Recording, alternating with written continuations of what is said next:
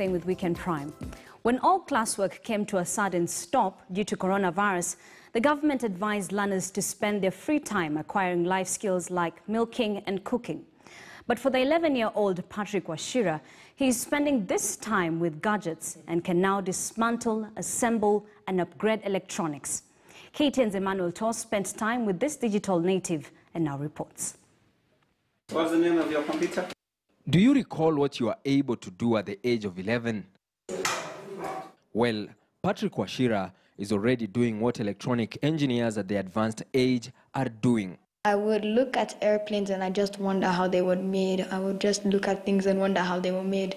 So that's how I'd look at computers. We had computers in our school, so I'd wonder how they were made. The first one I opened was outside the kitchen, and I didn't really do much. I was just looking at it.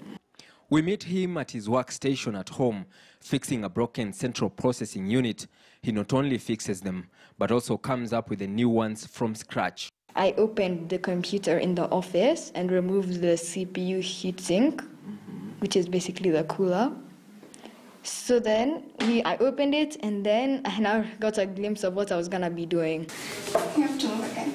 From his skills, he has been able to woo his elder sister, Anne-Mary Wachira, who tags along as his principal assistant, so to speak. I help my brother clean and dismantle and separate the computers, and I give him ideas on like how to take what to take out, what not to take out.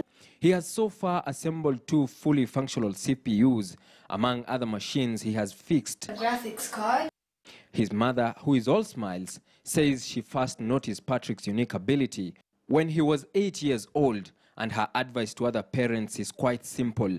It would be good for parents to always listen to your child's dream, follow their hearts, don't look at the age, don't put them down. Whatever they tell you, just listen to them and follow it, because they can do it. They can do so much more than we expect. Wachira, who wants to be an engineer in future, hopes to inspire other children to dream big, especially now that COVID-19 has grounded over 15 million of them at home. With the schools closed, children can engage in so many productive activities, including innovating machines and coming up with things that can help solve so many problems in the society. Emmanuel Tor, KTN News, Loresho, Nairobi. Wonderful. I do hope he becomes an engineer as he wishes. Now moving on, the United Nations set aside